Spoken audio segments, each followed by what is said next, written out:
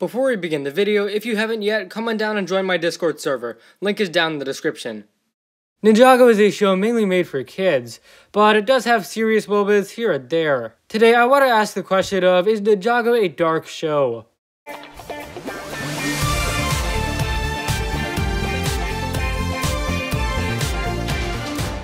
Hey guys, welcome back to the channel for another video. This video was inspired by a discussion I witnessed on Twitter, and I felt it would be an interesting subject. First things first, Ninjago is a kids show and that's undeniable. But Ninjago isn't just a kids show. It also has the ability to appeal to teenage viewers and even adult viewers. And one way it does this is with the occasional serious or mature moment. Stuff like death, loss, PTSD, identity, these are all themes that Ninjago has tackled. So yeah, Ninjago is mature at times, and that's why I would say it isn't fully a kids show. As for the word dark, I feel like everyone has a slightly different definition of it. So I want to clarify, at least in my eyes, what the word means. I feel that for something to be dark, it has to be really mature and more extreme than usual. For example, I wouldn't say every serious scene is dark, but every dark scene is definitely serious. And when I say extreme, I mean really going all out in some way. And that might be graphic torture or suffering or depression. And going into my next thought, I feel like dark often pertains to violent. And that's often stuff like gore or blood or a really violent death.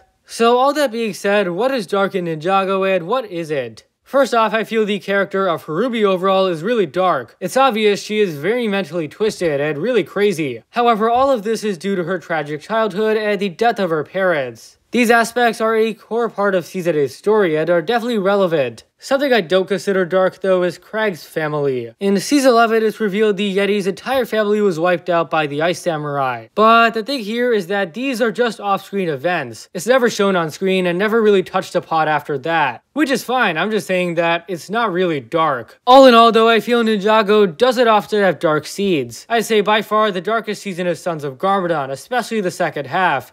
And Season 9 is a close second. And even the Oni trilogy compared to other shows isn't even that dark. It's mainly dark by Ninjago standards. So to answer the question, I don't believe Ninjago's a dark show. I would call it a serious kids show with occasional dark themes. For me, stuff like, as I already said, Harubi, Garmadon vs. Lloyd, and Iron Baron's death stand out to me. And yes, I'm waiting for that guy who's gonna say, oh, Iron Baron didn't die. But what do you guys think? Is Ninjago a dark show or not? Leave your comments below. Anyways though guys, thank you for watching. If you enjoyed, leave a like, subscribe, share with anyone and everyone you know, and I'll see you next time.